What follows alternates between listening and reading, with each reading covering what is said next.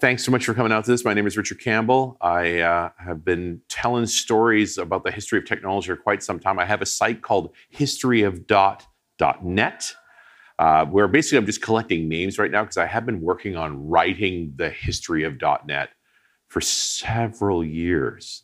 It's not that history keeps going so quickly, it's that I'm trying to rationalize all the old stuff. It's been like 20-something years.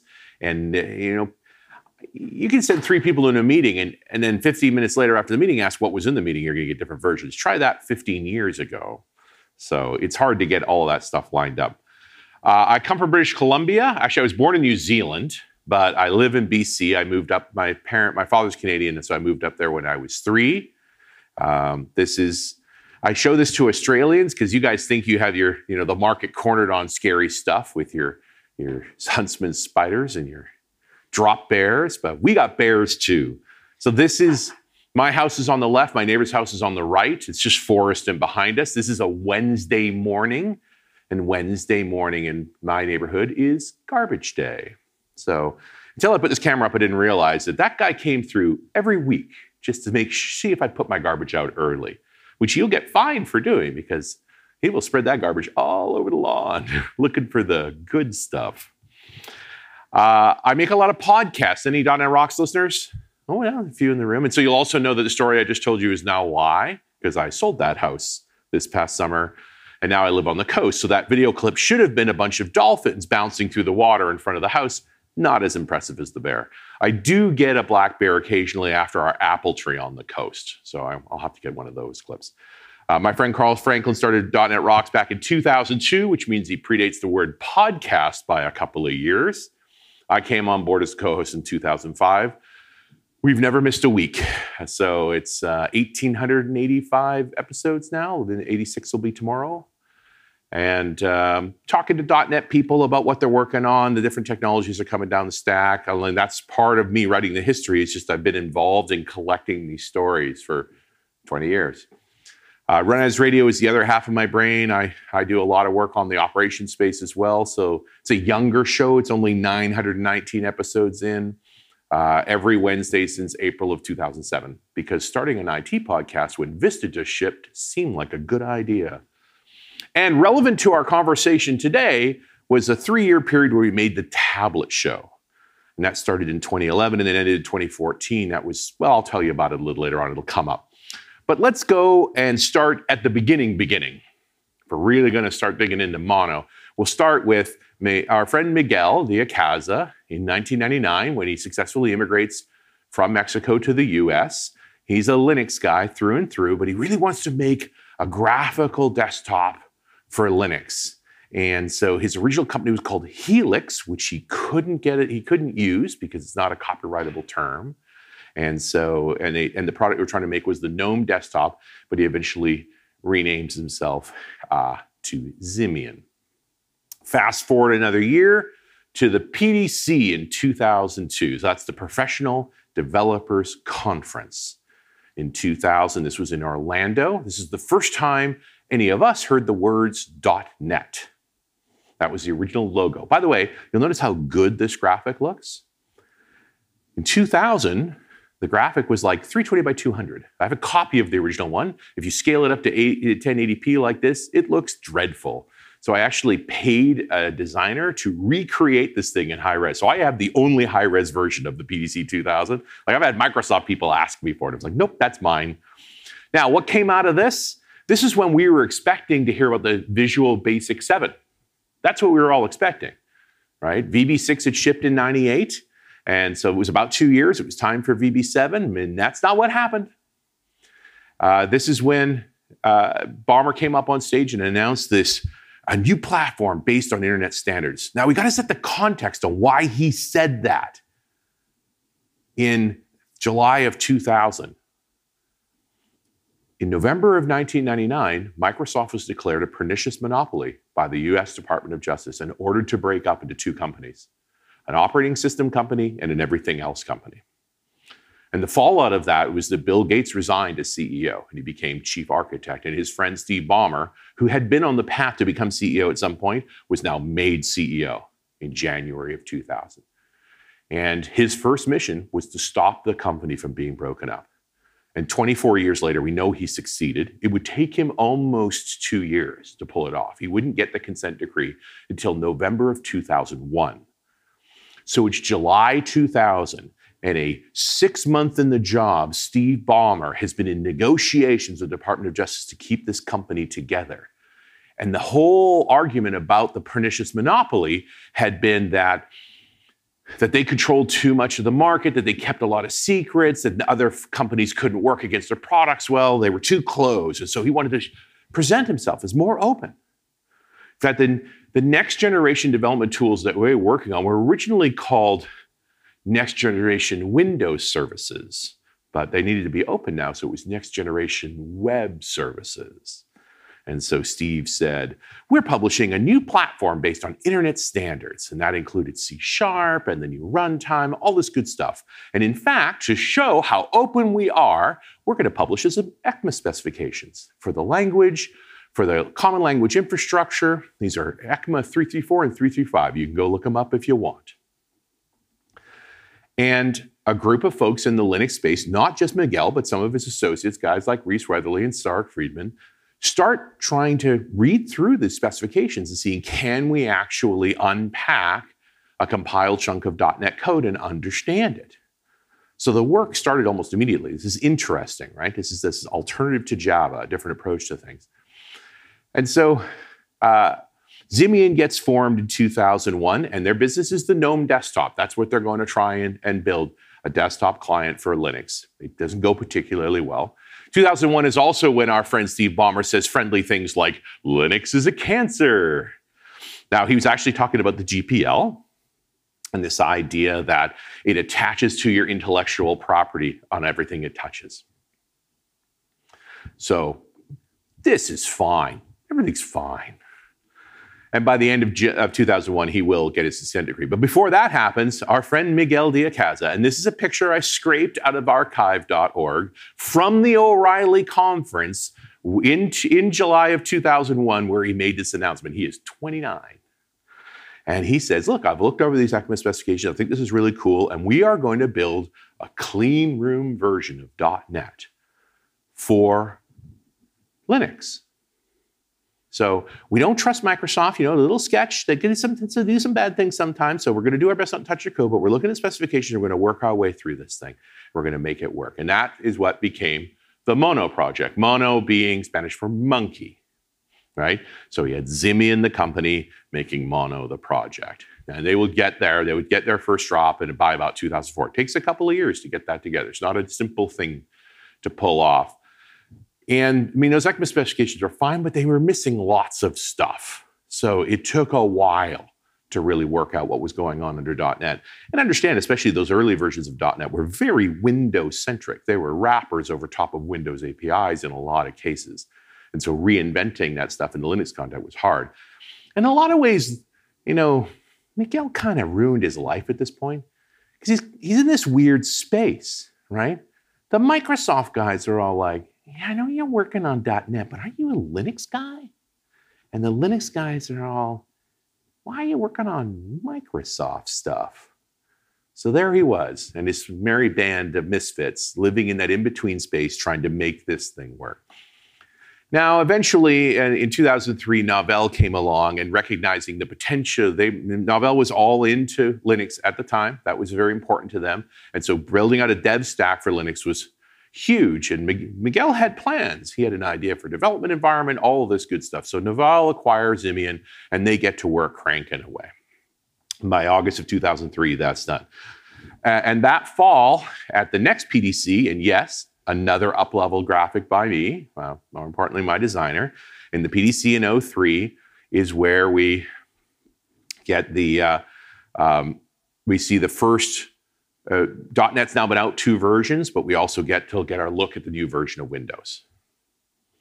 Now, back in 2001, XP had shipped. It's not the XP that we know and love, or at least remember and love. We would remember and love XP for a couple of service packs further on, but it was a pretty good version of Windows. It unified the 9X stack and the NT stack, right? Which had really happened at Windows 2000. And then we called XP Windows 2000 with the Fisher-Price interface because it had all the nice circles and arrows, and it was pretty. And now there hadn't been an O. And at that point, Microsoft was incredibly dominant, hence the whole DOJ thing. So now they got to build their next operating system. And they've been working on it for a while. And the code name for XP was Whistler. Whistler is the name of a mountain not far from where I live. It's north of Seattle. Microsoft people love going up. There's Good Ski Mountain. And so they would go up to ski. There's an apocryphal story of Bill Gates breaking down on the 99 highway on the way to Whistler, and some guy pulling over and helping him and his friends to get on their way. And he gets his number and pays off his house as a thank you. I don't know if it's true. But the next version of Windows after XP, which was codenamed Whistler, was named after the mountain right beside Whistler, Blackcomb. And because they were at the top of the market, and Bill now had a little more time on his hands, right? He was chief architect. He wasn't CEOing anymore. So he was pushing on this idea of a fully object-oriented operating system. That there is no concept of apps anymore, that you just have your document, and whatever thing you need to do that document, when you click on it, by golly, the right things are just going to appear and make it happen. That was the picture of Blackcomb, and they couldn't build it. And within a year or so, they're like, this is a bit much. So they dialed it back to a more reasonable thing. And that's what we learned about in PDC of 03. And I told you about Whistler and Blackcomb, because if you ever get up to Whistler Village, where Whistler Blackcomb are, you will find that right between those two very large mountains and all their lifts is a massive bar called the Longhorn Bar. And the product that we got announced in 2003 was Longhorn. Longhorn had the 4 pillars. They had Avalon, Indigo, WinFS, and Arrow, which was the semi-transparent graphical interface.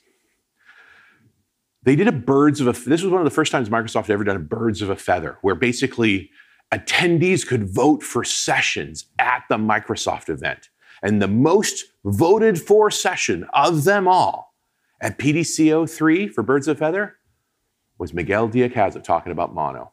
Microsoft wouldn't do it. So Miguel bought a ticket instead.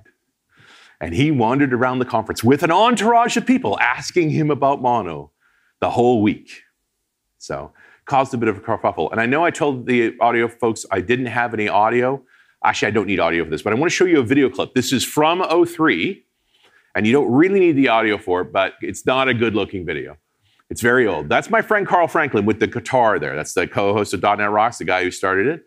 And the lead singer is a guy named Don Box, who is a development mentor guy who's been working for Microsoft for years. And he is singing a version of the song Michelle, re-lyriced to be Miguel, to encourage Miguel to join Microsoft. He even gives him a rose.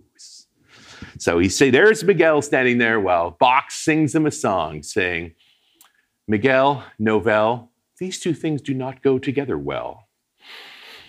Anyway, Miguel doesn't join.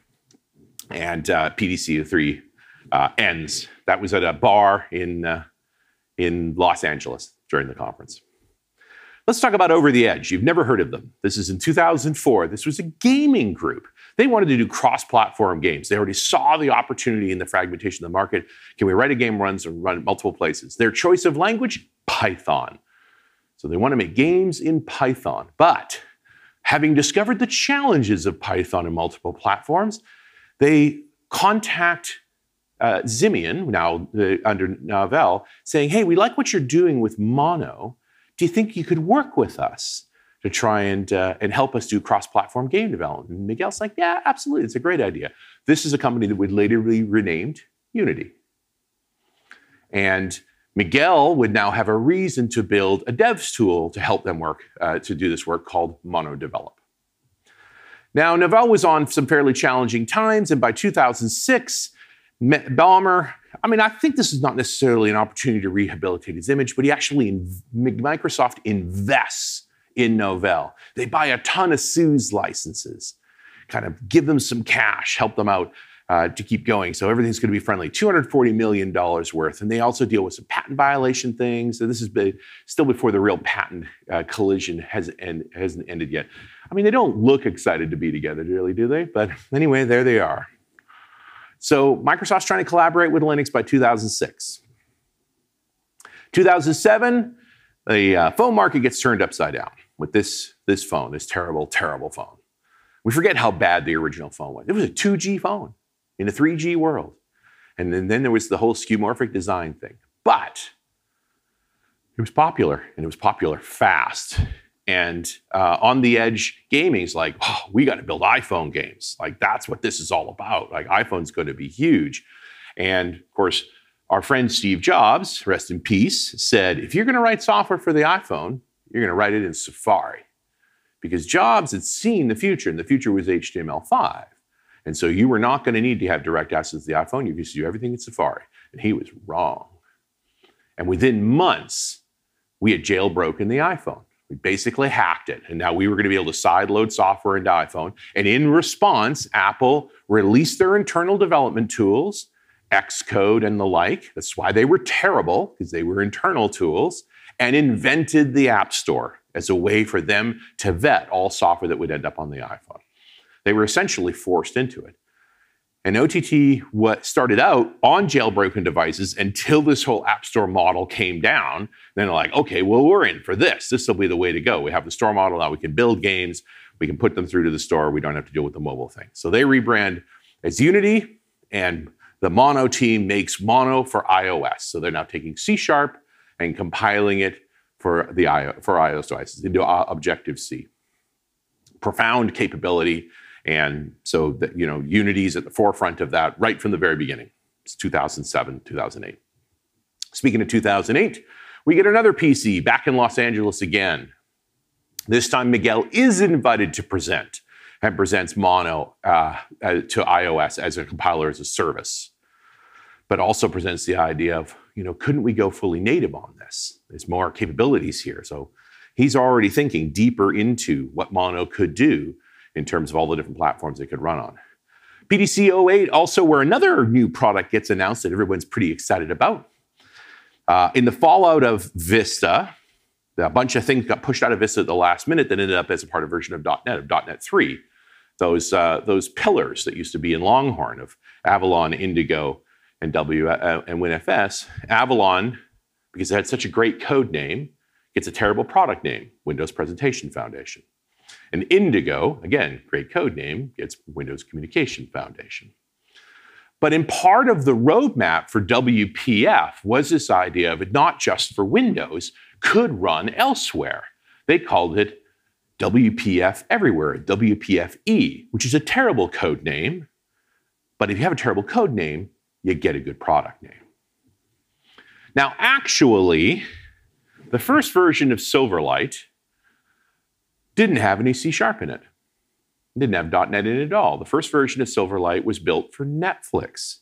Netflix had been in the red envelope business. They shipped DVDs around for you to watch movies. And Reed Hastings included the idea the internet might be a thing.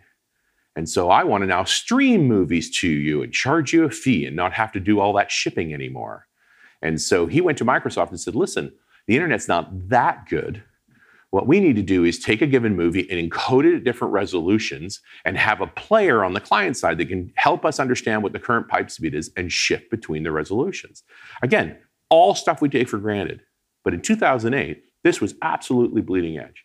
And so Windows Media Services on the back end in IIS would stream the movies, and the original Silverlight client would be the front end to change the bitrate as necessary based on your bandwidth available. And there were great demos of showing you a high resolution, a 720p version of a show, and then the bandwidth would get constrained, it would drop down to a 320. It was actually a rabbit cartoon that they were doing that with. Now, Silverlight would then evolve into the MVVM product we now know and love with the C# and all that good stuff. Right off the bat, it's running on both the Mac, both Intel and PowerPC versions. So if you think about that, that means they had a chunk of .NET running on the Mac in 2008. They're also iterating independently of the rest of the dev stack. Back in those days, you only got a new version of .NET and the libraries with a new version of Studio, which was every 2 to 3 years, right? We had a 2005 edition, then we had a 2008 edition, then we had a 2010 edition. And they wanted to move faster than that. So they started shipping new versions of Silverlight through CodePlex, Microsoft's supported SourceForge alternative. places for them to place code. And so 4 major updates on Silverlight over the first 10 months. By the way, any ideas where the name Silverlight comes from? Because there was another motivation for them to build a good web client, with good animations and controls and so forth. If you're you talk about old school photography, the one with still film involved, and you actually need to have a traditional flash. Remember those little Instagram the cubes where they would flash and then they'd rotate, and you get like 4 flashes from the given cube? The debris that's left inside that cube after you flashed it, that's called Silverlight, because Silverlight comes after flash. I'm not clever enough to think this stuff up. I just found it. Mono got funded by Microsoft to build a version of Silverlight for Linux called Moonlight. And so Moonlight was going to be the Linux version. They got up to about Silverlight 2. It's about as far as they got with that before the headwinds really hit in. Because let's face it, Adobe was causing some trouble here. Now, Adobe had modernized the Macromedia product that was then known as Flash to call it Air, like it was going to be lighter by changing the name. And, that didn't really solve the problem all that well, but they're trying to run Flash out of the browser. They got their own scripting language in ActionScript. As long as it's running on a PC, plugged in with lots of memory, it goes pretty good. And in the meantime, Miguel has figured out that, hey, we can release MonoTouch, $400 a seat for devs. You write code that runs on the iPhone in C# at scale. So this is the real product that Novell's now selling is Mono for iOS. $400 a seat for devs, make iPhone apps with C#. It's 2009. Then the big iPhone arrived. So this was a tough year. 2010, tough year. So the iPad's announced in March 2010. They don't have it yet, but they're showing it off. Everybody freaks out. It's profound when you got to go back there and realize what computers looked like at the time. The phone screens were still small, 3-inch, 2.5, like they were not big. Laptops, there was a race to make the sub-$1,000 and ultimately the $500 laptop. And the way you did that was by making a really crappy laptop. Plastic, bulky, just like cheap, ugly machines. And they were running around $600, $700 at that point in 2010. And then Jobs holds up this work of art, this beautiful 8-inch screen, thin, gorgeous device, and it's $800. And just blows that market apart instantaneously. He hasn't even shipped the thing yet. He's just showing off the prototype. He's good to go. The next month, in April, Microsoft releases Studio 2010 and Silverlight 4. And Silverlight is the way for companies to build cross-platform software internal to their company. You need that plugin to run an IE to make it all work, but that's going to be fine. Everything's good. We're fine. It's excellent. And then Jobs puts out a little letter called Thoughts on Flash. Just thoughts. So what did Thoughts on Flash say? Thoughts on Flash said, listen, this whole plugin thing, it's bad. And he wasn't wrong. If you were in the business in 2010, every holiday season, when you had to visit family, job number one when you arrived at home was to replace all their address bars on all their browsers. Because inevitably, over the course of the previous 6 months, every single normal mortal person had clicked on something that had replaced their address bar with some kind of malware. It was a plugin. Now, we also know that the most popular plugin of them all at the time was Flash. And Silverlight happened to be a plugin as well. So with Thoughts on Flash, now, Jobs had another motivation, which was that Flash murdered the battery of the iPad. Like, you could watch it go down while you're watching Strongbad do his thing in Flash animation. So he wanted to protect the iPad. He made a very valid point about security problems on the web. Plugins are dead. Silverlight's in big trouble.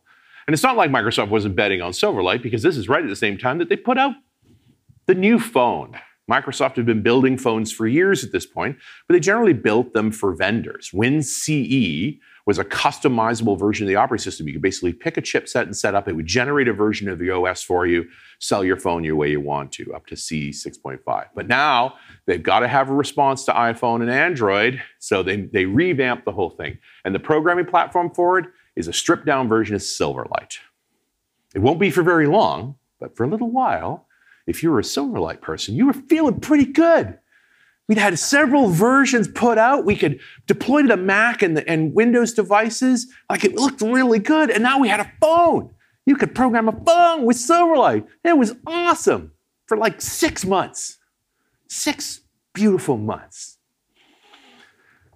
Anyway, by 2011, the Mono guys figured out how to actually do C# through the JVM into Android. So now they have Mono for Android, as well as Mono for iOS. The fall of 2010, Microsoft had their last PDC. That was the PDC where there was no Silverlight added, which is weird because in April of 2010, Silverlight was all the thing. And all of a sudden, there was no Silverlight. Now, I happen to know, because I'm working on the history, why there was no Silverlight sessions. Nobody submitted any, because the Silverlight team at that point had basically been dismantled. They'd been pulled into the phone team. They'd been pulled into the Windows response to the iPad, which was going to become Windows 8 at some point. And so, you know, PDC being an internal conference only, it's only Microsoft people to put the sessions in. There was nobody to put them in. And Mary Jo Foley asked Bob Muglia, who was the set of service and tools, hey, how come no Silverlight at PDC? And Bob said, and he didn't know he was the first person to talk about Silverlight since April. I've asked him, well, you know, our strategy has shifted. Which was true. They just had neglected to tell us. And so that got translated into Silverlight is dead. And everybody got a whole bunch anxious. And there's lots of folks who are still angry about that. I mean, there are people who bet their careers on, well, I'm going to push Silverlight throughout my organization. Like, this is going to be the new way to go forward. And then abruptly, without plan, and with no mechanism to migrate over. And their response when we got upset about that is, well, you got 10 years support. What are you complaining about? And they did. They put out one more version of Silverlight, Silverlight 5, which shipped in 2011 and was supported until 2021, by which point there was no place you could run it anyway. So Mono for Android gets released, and suddenly what Xamarin is doing is pretty impressive. You know, they've got a really interesting cross-platform play on the client.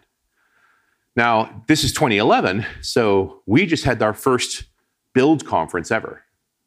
So this is the end of PDC, the beginning of build, and it was in Anaheim. And Carl and I went to it. And just like there would have been no Silverlight sessions in PDC 2010, we go to the build conference, the new developers conference in 2011, there's no .NET sessions. They're just talking about WinJS and Windows 8. And we came out of the conference center and I said to Carl, you know, what if .NET doesn't rock? We kind of got a show called, you know, .NET Rocks. So we made a backup show called The Tablet Show. You'll notice, if you saw that slide, started in fall of 2011, because we'd just come out of build. And also, I didn't know where to put tablet development stuff or mobile development stuff, because it wasn't .NET, right? Even though, you know, Mono for Android and Mono for iOS was all C#, it wasn't .NET. And so there was a place to put that stuff. Now, a few years later, we'd figure out that .NET does rock and everything's fine, and we'd roll that back into .NET Rocks. Those were interesting days. Speaking of interesting days, Novell had run out of money. And so a company called Attachmate came along to buy Novell up. And the shareholders went for it. And the new leaders at Attachmate fund from banks to take over Novell. They're looking around at maintaining assets and value, and they realize that that whole Mono project isn't making any money at all. So they tell Miguel, hey, we need you to lay off your whole team. And when you're done, why don't you lay yourself off too? We're going to shut this down. And so Miguel says, that's not a good idea. So he calls his friend Nat Friedman, and they negotiate with Attachmate. They try and buy Mono from Attachmate. Now, and I remember Miguel, we were around that at that time. Miguel had basically, as he was laying all his whole team off, it's like, please don't get a job right away. Just hang in there, take your severance, give me a few weeks. I'm working on something. He was trying to make this happen. Attachmate wouldn't sell him Mono. They thought it was too valuable. Not valuable enough to work on, but too valuable to give to them.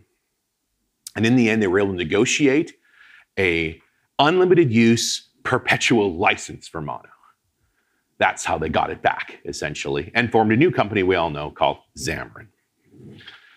So Xamarin's formed, raises $12 million or so forth. We have that build event where everybody freaks out. By the way, this is also where the consent decree that Ballmer had negotiated in the first place ends. So that whole 10-year period's over. This is sort of a pivotal moment. They were trying to respond to the iPad by presenting this idea of a weird version of Windows. The leadership has decided that all these other languages are unimportant. JavaScript is the lingua franca for all things. The only thing you can't program with JavaScript is Windows, so we're going to fix that with a library called Win.js, which everybody hates. Well, there's two guys who like it, but that's about it. It's like, you can call it JavaScript, but when you look at it, it don't look like JavaScript. Like, it's its own weird thing. Now, this is just the preview of it. They're not actually shipping in 2011. We kick off our other show. This is also when Anders Hallsberg steps down from leading C#, just coincidentally. Now, he was going to go off to work on TypeScript, and that had been on his mind for a while. But you got to think about the hits we'd taken in the past 2 years.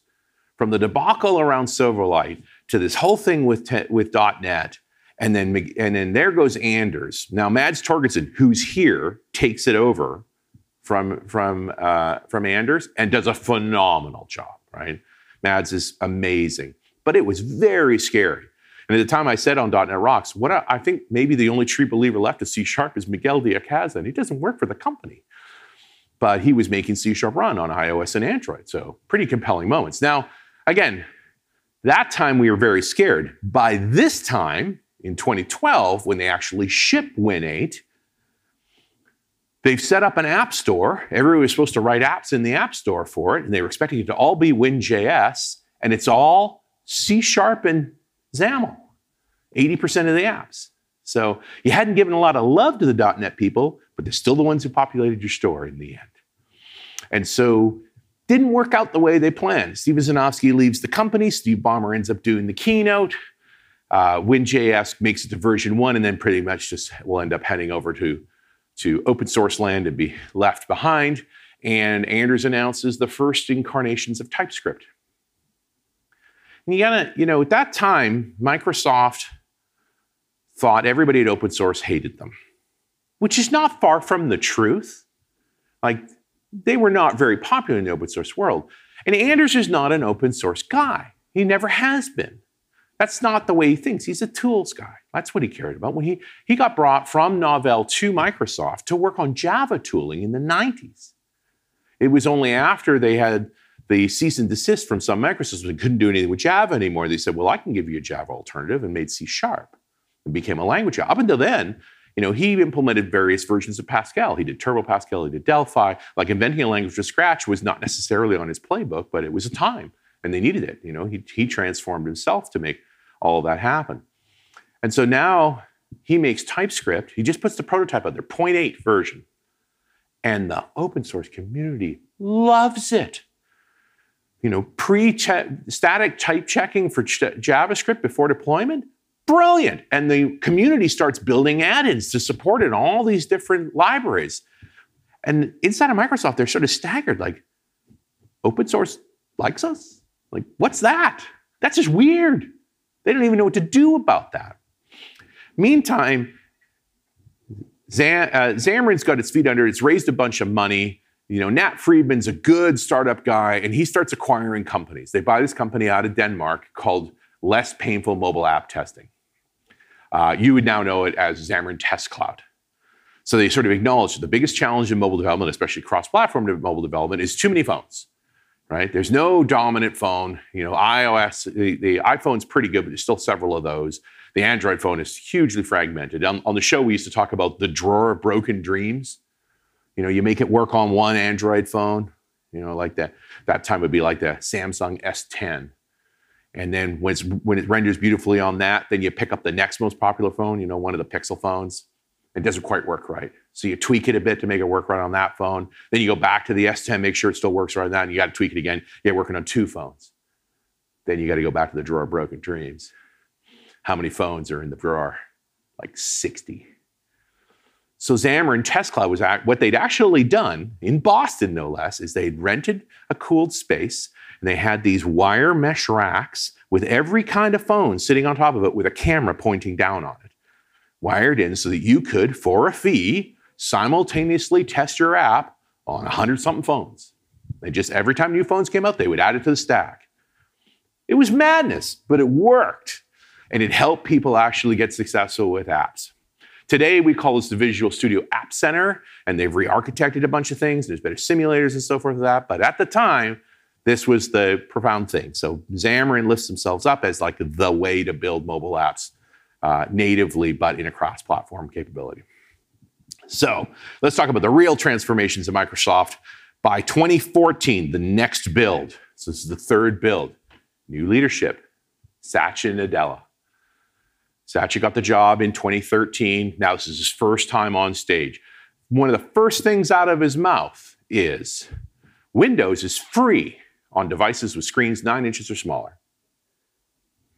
Not an accident that he said that out loud, right? Why was he saying that? He wanted to let everyone know, we're not a Windows company anymore. We're not operating system first. We're a cloud company now. And so to the point where we will give away the thing we used to never give away. They're also going to be open source friendly now. This is when they announced the .NET Foundation. This is when TypeScript 1.0 comes out. And this is where Anders walked up on stage and they released Roslyn, the compiler as a service for C# on GitHub as open source and cross-platform. Again, not things that Anders was particularly interested in, but it was important for the company to go that way. And that all happened in April of 2014. So really a pivotal moment. I have all of those things come together. We really thought this would be the point where they would, oh, and we bought Xamarin. But that didn't happen. Not yet, anyway. Xamarin does another raise. They'd done their 12 million raise when they first set up. Then they did another 60 million a year or two later. Now it's the fall of 2014. They raised another $54 million. And they're worried they're not going to be bought by Microsoft. They're a little too Microsoft-centric. So they're trying to look at alternatives, like what could they do? Microsoft also announces that they're going to rewrite .NET, which is its own kind of crazy, but they've come to appreciate that if we're going to be cross-platform and open source, the existing code base for .NET it's impossible. There's so much of it that's completely bound to Windows. There's so much of it that's tangled in weird licensing. Let's just start over. So they announced it in 2014, but it'll take them a couple of years to actually get there, about 18 months. They're also learning to develop on GitHub, to actually develop that way. But then they've been doing all the development inside. Even when they had Codeplex, the development would happen internally, and then they'd publish builds to Codeplex. They'd take feedback, but all of that interaction would happen inside the company. Now they're going to do it in public. And they sucked at it first. It took a while to learn how to do that well. So that's, I mean, one of the reasons Core took so long was those years from the fall of 2014 until the first builds come along in 2016, they're just figuring out a new way to write software, changing the company culture. They also have Roslyn, which means for the first time ever, the guys who are building C# are writing in C#. Up until then, they've been writing in C++. So they may have known C#, but they didn't code in it every day. And now they were. That's going to transform C# too. Xamarin buys a company called RoboVM in 2015 out of Sweden. What is RoboVM's gig? Java to iOS. Xamarin starts to build out a suite of Java tools so that you can use Java to go to iOS and to Android the same way you can use C# to go to iOS and Android. So they're building up a suite of alternatives. They start negotiating deals with Oracle, who now owns Java because Sun's long gone. So they're starting to work with them. And they're also working on a Swift to Android solution too, because Swift is pretty cool. So they've got some options there. Studio 2015 comes out. This is also when we get Windows 10. Microsoft very much riding the ship of all of those things. There had been a version of Studio before this that most of us forget about, the 12 version, which was the version where you had all uppercase menus, which everybody hated, and the 2013 version where that went away. In 2015, kind of the foundational version of, if you look at the past few versions of Studio, they all stem from 2015. So we're back in a dev cycle. We're more open source centric. We're working closely across platforms. We're trying to figure out how to be better with Linux, and those things are evolving. Microsoft goes deliberately into the open source community when they build Visual Studio Code. So TypeScript was kind of a surprise that it was well received, and they were glad that it worked out that way. But now it's like, can we build something open source from the beginning, intentionally, with community involvement, do the right thing? The answer is yes. They make Studio Code rapidly becomes the most popular editor on the planet, for better or worse. Now, I'm not saying they didn't make some mistakes along the way, and arguably are making a few more right now, but code was an important move for them to say, if we're really open source, then we can do this. We are a tools company. Let's make a great cross-platform open source tool. I think last week I threw up on my Twitter account, X account, a graphic of somebody who successfully loaded VS Code into their Android car. So they had this, screen in the center there, and it's actually got VS Code loaded on it. And I'm like, well, there's one place to program. They said it will work anywhere. Well, there it is. But we do know that by the end of 2015, Microsoft is getting serious about buying Xamarin. Part of my fun job as being the .NET Rocks guy for so long is once the deal was assured, they were going to announce it at Build. We were allowed to interview Miguel and Nat about the acquisition ahead of the announcement. And so we sat in the crowd at Build 2016. And the moment they said, we've acquired Xamarin, we could publish the show. So then, they got about 7 minutes to talk about that on stage, but we got an hour with them. And it was a great conversation. I'm so excited for them. And now a new wave of work begins. Nat goes into the TFS side with Brian Harry as a VP. Miguel becomes a distinguished engineer, goes into the .NET side. He's still taking care of a bunch of Xamarin-related things, but there's a time, they call it kind of a time of healing inside. This is when the .NET standard starts to be talked about. Now, for us on the outside, .NET standard looked like something more for like vendors and things, but really it was for Microsoft itself. There were several versions of .NET scattered throughout the company. Windows had their own weird setup for the things they were doing in Win 8. And there was the principal version that was being run by DevDiv. There was micro versions and different embedded versions of it. And that fragmentation became a problem because they'd each added to the library a little bit different from each other. And that meant the code bases were expensive to maintain, and they had different errors. They weren't all using Roslyn. And so there was a goal to push back and try and unify it all into a standard set of versions. So it took months to build a roadmap to say, with each version, we're going to get closer and closer to the same. So that eventually there would be essentially one .NET. And that worked out. I mean, they've just now talked about, we don't worry about .NET standard anymore. Like, we don't really have to think about it anymore because internally, they really only build one version of .NET now. For the rest of the world, it's like, that's a version, just use it. So having done that, they decided, hey, let's try doing it for XAML too. Because if you thought .NET was fragmented, XAML was crazy fragmented. There was the version they were using on the phone, the version that used to be Silverlight. There was the version for WPF. There was a mutant version that lived inside of Win 8. And so they were trying to unify. And then there's Xamarin Forms. Also, essentially a variation of XAML. So how do you unify all these things? This did not go well. And there's a bunch of reasons for that. You're talking about some of the biggest, oldest, most experienced teams in all of the company and some of the newest recently acquired. And really, if you were trying to unify a version of XAML, you got to start with the smallest set, which is the mobile set. But the mobile set were the new guys. And there was just no political way to get them there.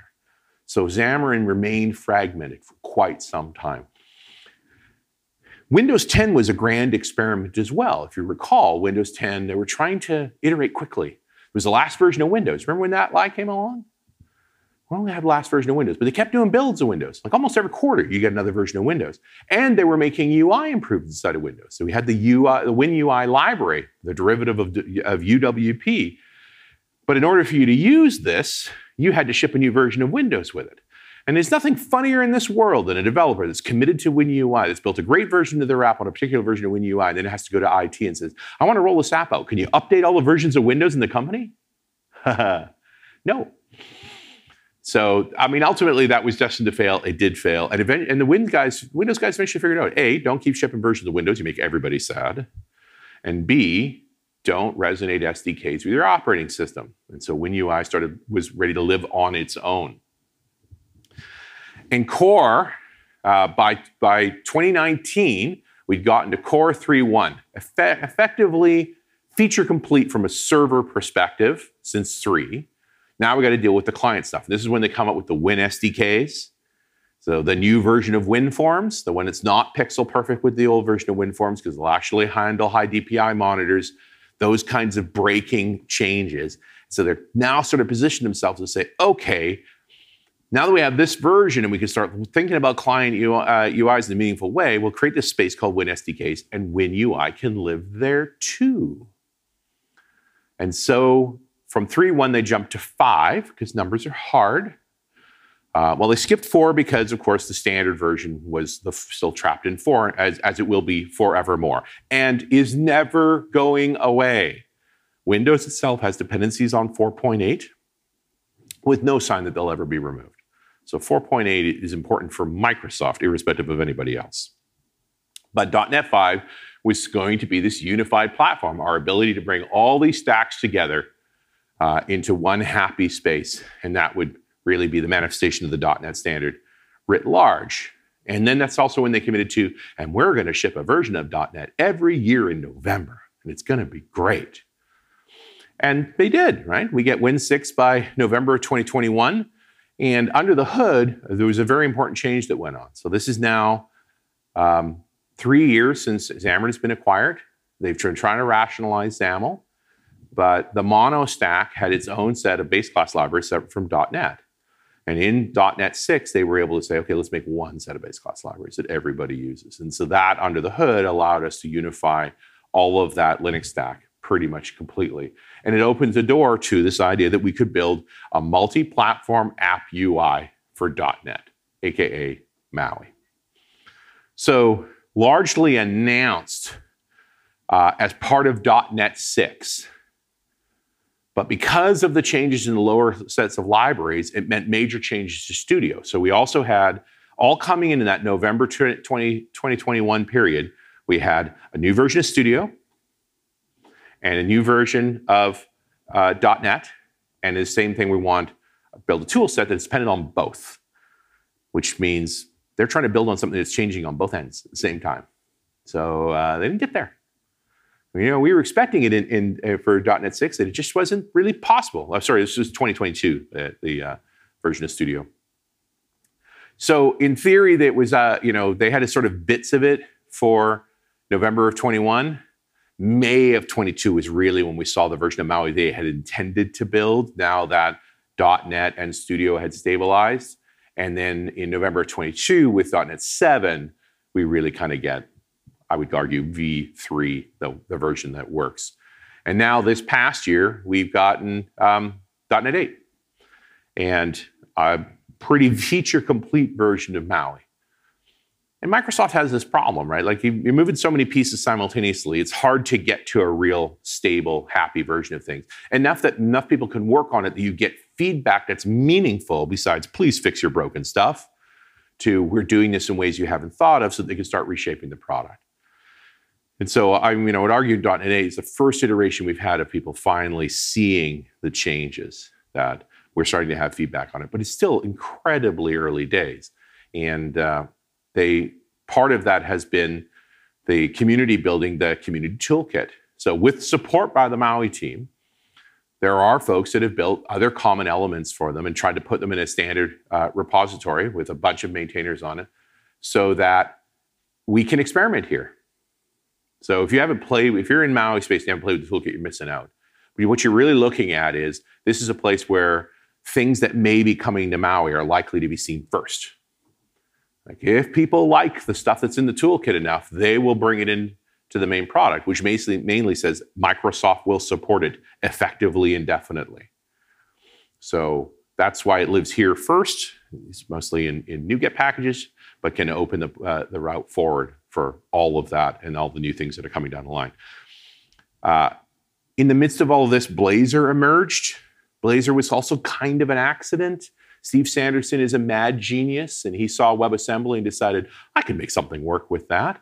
And a key part of him initially what he did, because of the LLVM pipeline that is how you build WebAssembly, it's all C++ stuff, the Roslyn version of .NET wasn't going to work with that. So he actually found a weird open source custom build of C# initially that he incorporated into the prototype that he showed off in 2016, actually at this conference, but in Oslo. It was the NDC in Oslo where he first showed it off. And Microsoft was a little scared of it because it kind of went after, this whole WebAssembly thing was kind of anti-JavaScript. Yeah, you're going to live in the JavaScript runtime, but you're trying to replace JavaScript. Like, is that right? So it sat as an experimental project for quite some time inside of the ASP.NET GitHub repository, the beta side. It's just an experiment for a long time. But one of the big things that happened to Blazor was Miguel. That Miguel looked at it and went, what you're doing is cool, but you should be using Mono. And Mono is compliant with .NET standards, so it will be a normal version of .NET now. And so they rebuilt Blazor against the Mono engine because it came through the C++ pipeline, so it could run through LLVM into WA. And it worked. And then as soon as Microsoft waited to be second on a WA programming language. They waited until Golang shipped. Like within a month of Golang coming out as a WebAssembly option, so you could write Go inside of your browser, Microsoft's like, okay, fine, Blazor.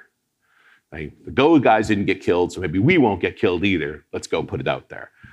And the ecosystem detonated around it. The Telerik and the DevExpress is like all those organizations like, let us make you some Blazor controls. Because it kind of felt like old school development. And at the same time, you had MAUI coming up as well. So there's kind of this confusion about these two approaches to building clients. I mean, MAUI is very much the smart client development approach. And that's a tough bite for a lot of folks. Like we've been building web clients for quite some time for our customers, right? Or certainly our internal apps. Why? Well, because you already got a browser. Because deployment doesn't suck. Like there's a lot of good that comes from that with some limitations. And so then it's like, well, when does a smart client make sense? Can we actually write once and run lots of places?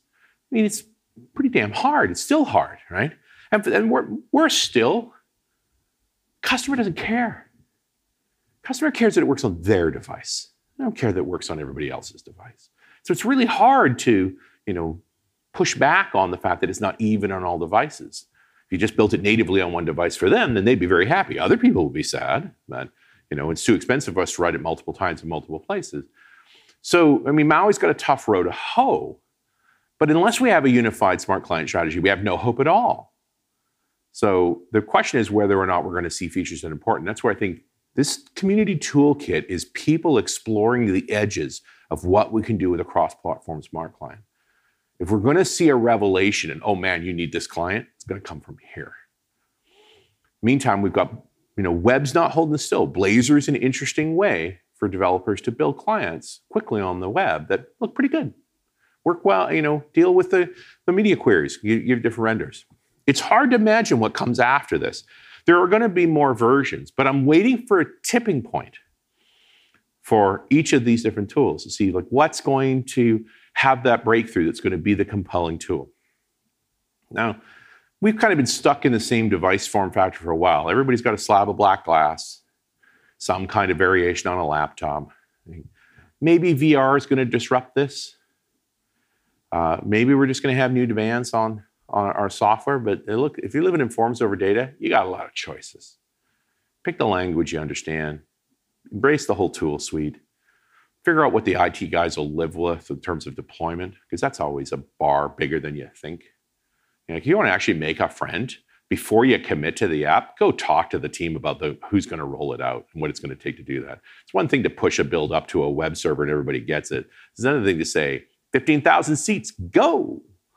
Right? That's not easy. And so it's worth thinking about. But the tooling is getting better around that. And I'm excited to see what comes next. But I'm really at a place where it's not obvious what's next now. They are feeling around for the best ideas. And that's why the community is so heavily involved. And I hope you'll be a part of that. Thanks for your time.